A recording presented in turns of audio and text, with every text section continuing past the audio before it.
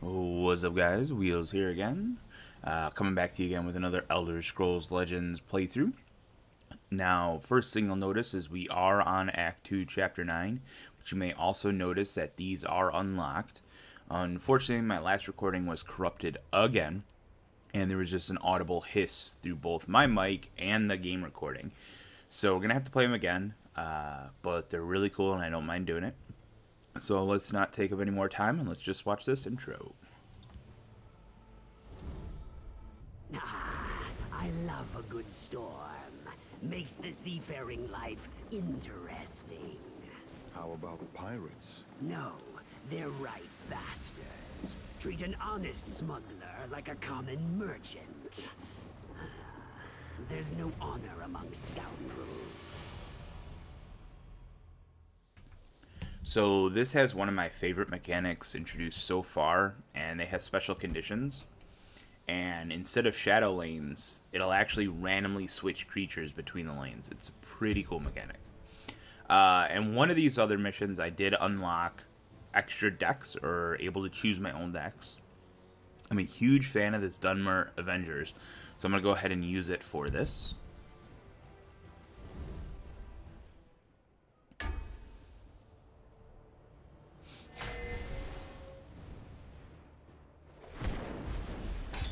So here it's talking about how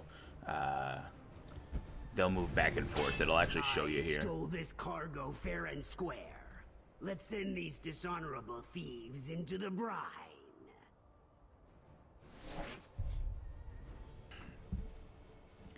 I think all of these are pretty decent. This is probably one of my favorite cards when stacked with my Zero Magica one.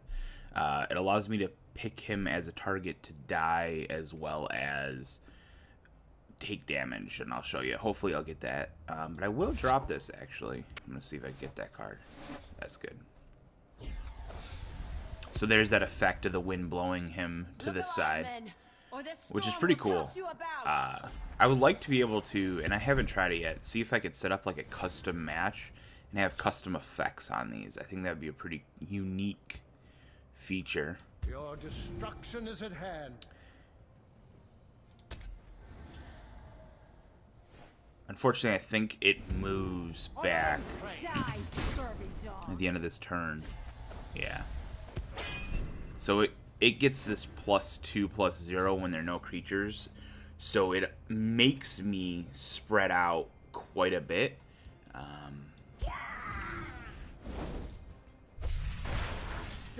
Just to make sure I have somebody in both lanes, because as they switch both lanes, I'm going to need somebody there to prevent these pluses from happening.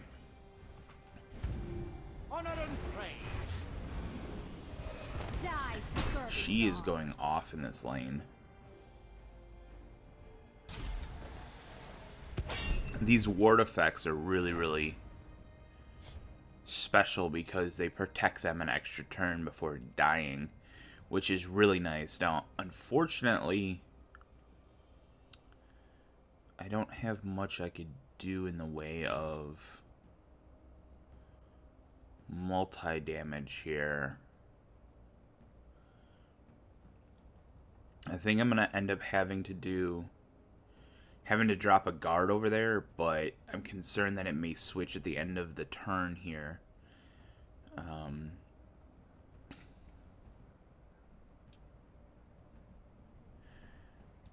That's okay. Be on your guard. Get some damage in. Hopefully he'll survive long enough to protect me just another round here. Away with That was actually what I was hoping, because now I could use my Thunderbolt or my Firebolt here. Like you. Take out this. Ooh, I'll use it to take him out.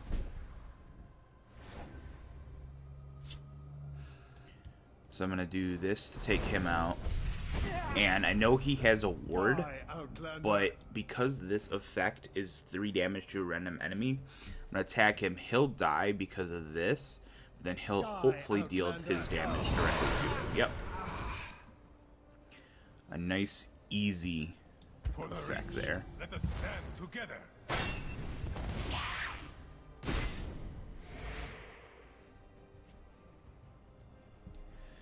I don't think I need to prepare for anything else, no.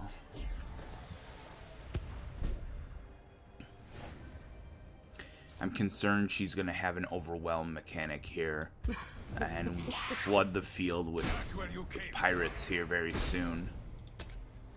If I recall, that's kind of what she did. Yeah, she has these abilities that deal damage just to get them out.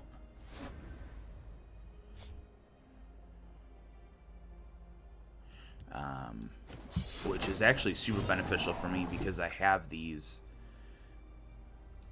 cards that just take out wounded creatures. Come dance with death. Unfortunately, this is going to give her another rune card here. But fortunately, I don't think she has anything. She didn't have any prophecies. And she just ended her turn, so it looks like that will be the game. That wasn't too hard. That was definitely easier than the first time I played it. It's still a lot of fun, though. I think that mechanic, like I said before, I think adding that mechanic in would be a cool feature for a custom game, and I haven't tried it, so that may be a thing. Alright, let's move on to Act 2, Chapter 10.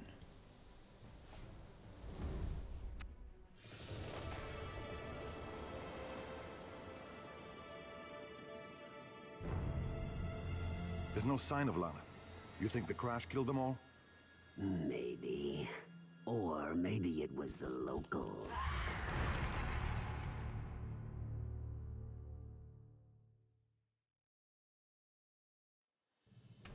So after our wonderful pirate battle there, we crash upon the sea, upon the bay in the sea, and due to the wind and all that good stuff, and now we're attacked by these Spriggans. I am going to use the Dunmer Avengers again.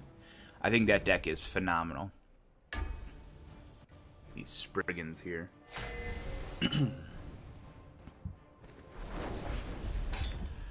Yeah, I need some low cards here. That is not helpful at all.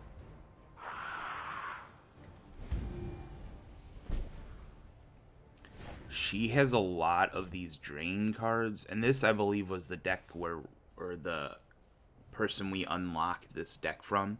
She has a lot of these drain cards, so effectively she attacks me and gets the health for attacking me.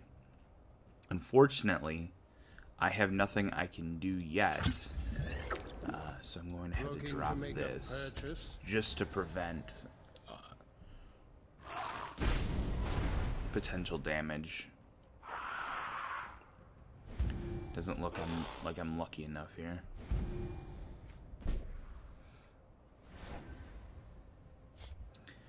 Man, this is hurting a bit. I'm gonna have to take this fireball on one of these. I can't take 4 damage and let them heal. Because if I do this 2 damage, she's just gonna heal me again, so I'm gonna have to go this route. It's not really the most ideal play, but it's the only play I had to prevent the extra stacking. Alright, I'm gonna actually play this here, and I'm gonna shackle that 3-1. Shackle lasts a couple turns, and it'll prevent that creature from being able to attack me next turn.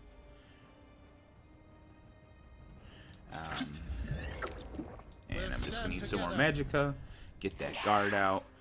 The reason I brought this guard out is it will summon the 2-1 when he attacks me. So it's just an extra guard for another turn. I know it was some good damage, and I probably could have placed it over here, but I really needed to prevent that damage.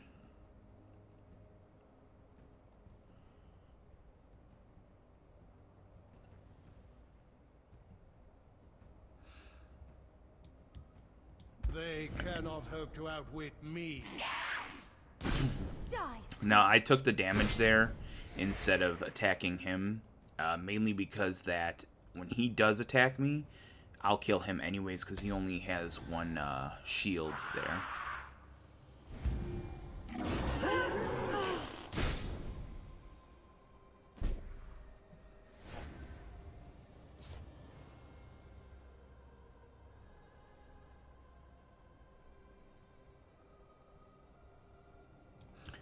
Alright, we're going to play this here. And I'm going to go ahead and shackle this thing. This card gets really, really powerful. Because anytime she heals herself, it gains that much attack. And that scales up really quickly. Especially later on if she gets any of the healing abilities. Yeah, these drain abilities heal her every time she deals damage to herself. Or deals damage to me directly. Which is kind of overpowered. She is swarming that side of the field.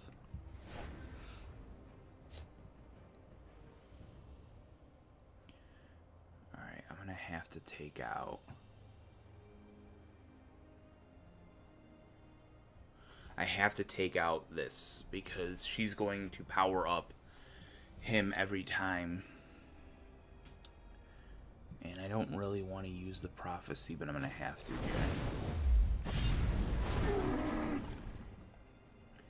That was an unfortunate event there. I'm going to do this. Hopefully she'll attack me. She probably won't. She'll probably go in for the damage, but next turn I'll be able to take that out. I'm going to go in for damage here. I think it's the right move. And that's going to give her, that's going to heal her back up quite a bit here.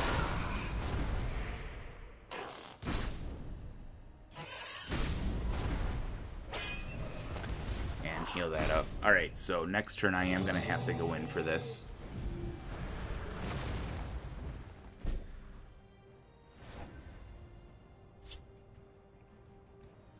Alright. Unfortunately,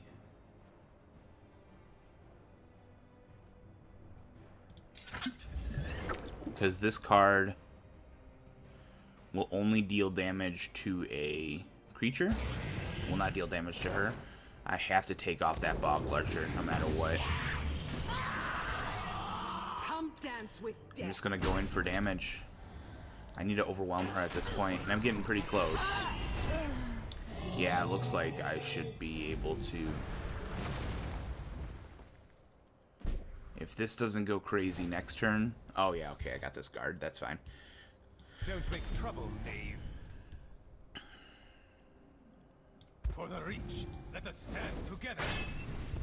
Next turn, I should be able to take her out, no problem.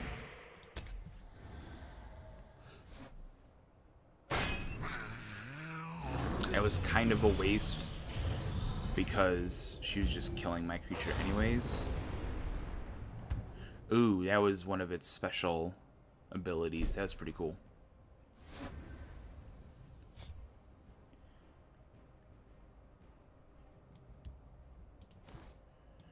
I'm going to try to just flood the field here. Unfortunately, I still don't have enough to take her out. She keeps healing. And what I really want to do is I want to save this till next turn, until after this attacks. If she heals, then it's game. If she doesn't heal, or if she heals, it's not game. If she does heal, it isn't game. I don't know. The best protection money can buy. That's a game. That was pretty easy. She could have very well overwhelmed me with those drain monsters, constantly healing herself, but I think I got lucky with her draws there. Alright, so I'm going to move on to the last one, Act 2, Chapter 11, The Rescue. Let's get started. The cultists had taken refuge in an ancient ruin, only to fall prey to its ferocious new inhabitants. Laneth! I could use a little help here. So as you saw there, we finally found Laneth, and now we're approaching this cultist area. Let's go ahead and get it started. I'm going to use the Dunmer Avengers again. I'm really enjoying that deck as a great starter deck.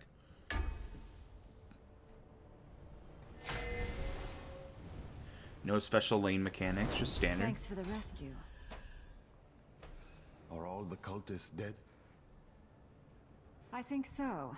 And if we're not careful, we will be too. These are not what I want to start with. Hopefully I get some lows. Alright, I guess that works. I have nothing to start the game with.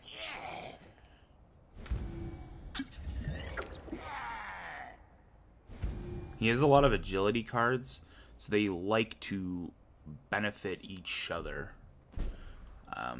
This Goblin is a pretty cool card because it only works on his turn that he gets the +2/+0.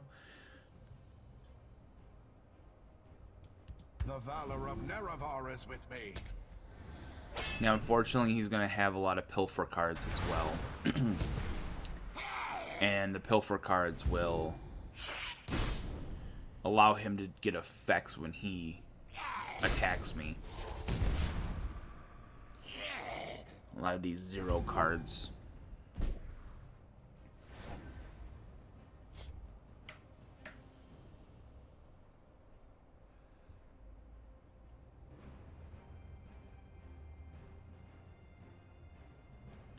I need to take out this Pilfer. It's okay. And I need to take out this Murkwalk. Hopefully he doesn't attack me next turn and he'll just attack me directly here. Wow. That is a really good buff. Definitely was not expecting that.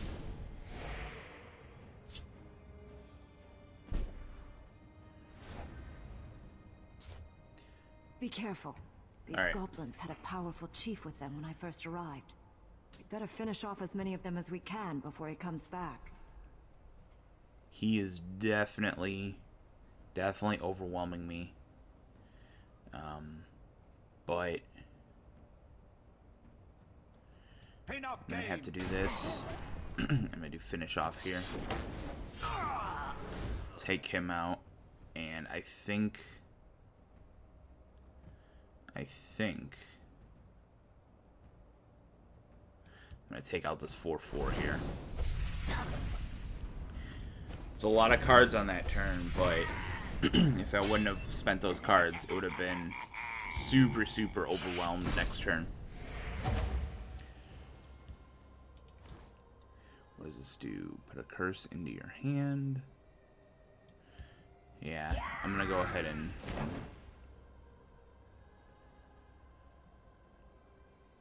I'm gonna shackle this one. Because I think what I'm going to do is I'm going to +2/+2 her and then attack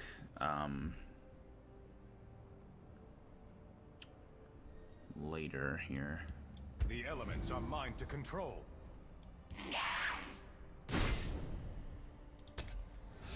Its ability comes into play, gives him this curse. These curses are really powerful. It effectively gives me -1/-1. Now, unfortunately, they don't affect wards, so the wards only protect direct damage and not stuff like what he just did.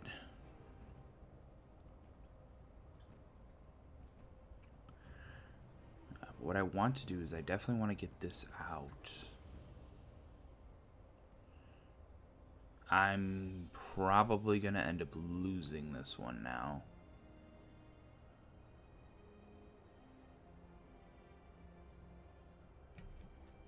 I don't have enough. I don't have enough health, so this would be 3, 3, 6.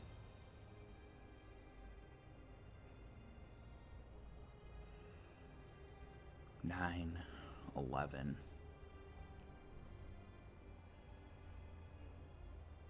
Let's see here.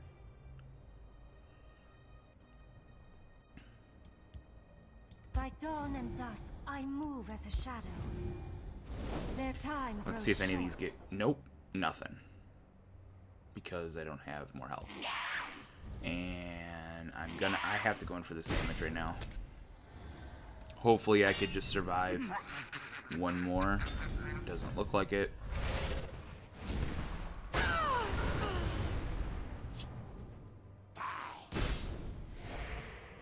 I was hoping I would get a prophecy card here.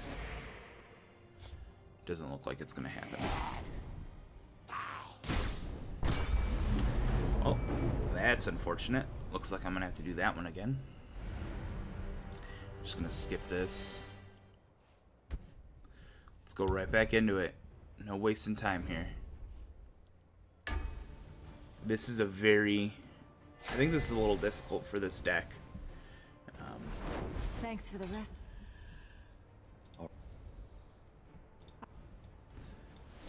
Overwhelm mechanic here. I really need some low cards. If I don't have any low cards, yeah, that's a little bit better this time. I won't be able to overwhelm him early.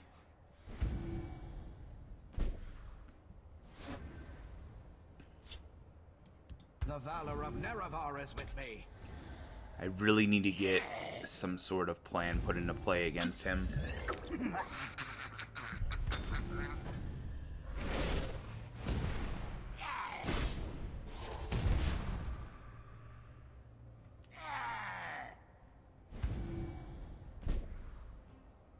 He's already swarming the field. My sword hand itches. I have to take this guard out. The nice part here is he's going to have to attack with both of his creatures if he wants to take out this guard. And this guard is a draw card, which is great. Hopefully I can get this firebolt. Oh, that works. From this creature. Be careful. These goblins had a powerful chief with them when I first arrived. We'd better finish off as many of them as we can before he comes back. I'm gonna do this. Be on your guard.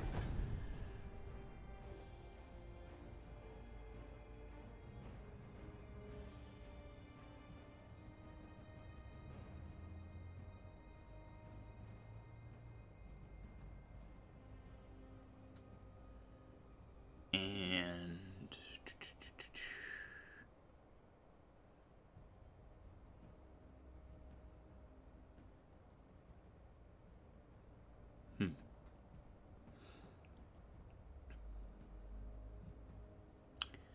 I'm going to shackle this one so he can't attack with this, and I'm going to go ahead and take this out here. I know he gets the curse, that's okay. Oh, now it's not.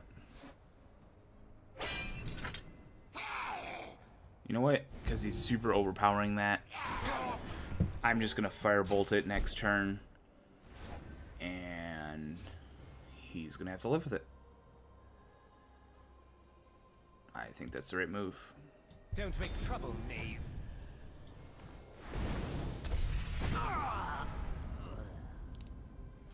As you can see, it definitely gets overwhelmed really, really quickly here. Hopefully, when I play this, there's a blue on the top, so I can just firebolt it right away. Nice. So its special ability was if there's a blue or an intelligence card on the top of the deck, I just straight up gain a firebolt and use that attack them. And now we're back to square one. That's fine. That prophecy is really welcomed here.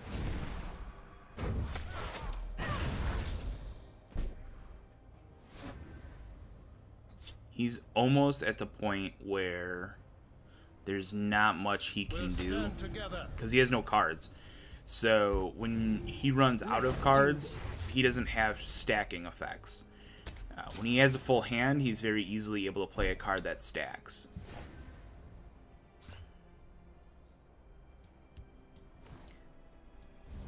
Whoa. For someone, this day will be the last. That +4/+4 is going to be really helpful here. Mainly because it just buffs him, and I have enough cards on the field that hopefully he won't be able to do anything with. Stand fast.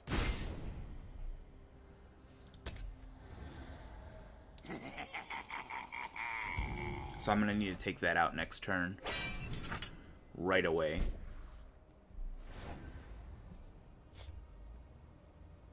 I have you now. Oh, that's right. You brought this upon yourself. That's fine. I will shackle it though. Because that means it won't be able to attack even on its turn. And I have you now. I'm going to go in for the kill. Take arms!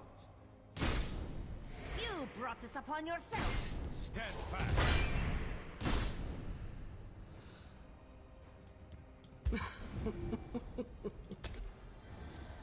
So now that this is an 8-8, if he doesn't drop a guard down, I win pretty sure I'm gonna... Oh, nope. Got that shackle. See, as soon as he gets those cards, he's just gonna be able to overwhelm me. I'm gonna put this bat down. I'm gonna sacrifice the bat. I have you now. And now I'm gonna go in Take for... arms! Come dance with death. I'm gonna hang on to these fire blooms, because next turn I should be able to just at least take his guys out. Oh yeah, it's game. Awesome. You brought this Second upon time's a yourself. charm on this one. It was a lot easier the second time, as I had a good starting hand.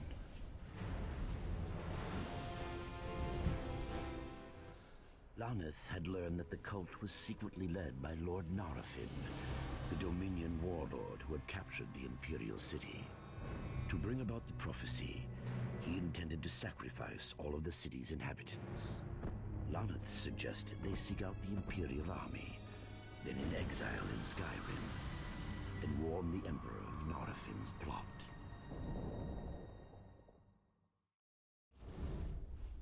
If the locals weren't lying, the Legion should be.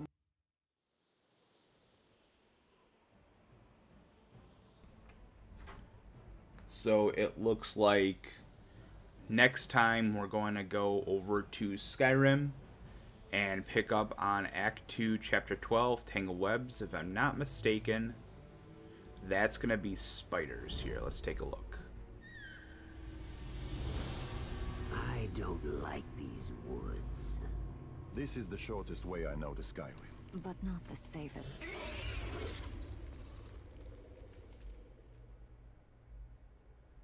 So it looks like we do get attacked by spiders here. Alright guys, thanks for watching. Hope you guys enjoyed. Have a great day.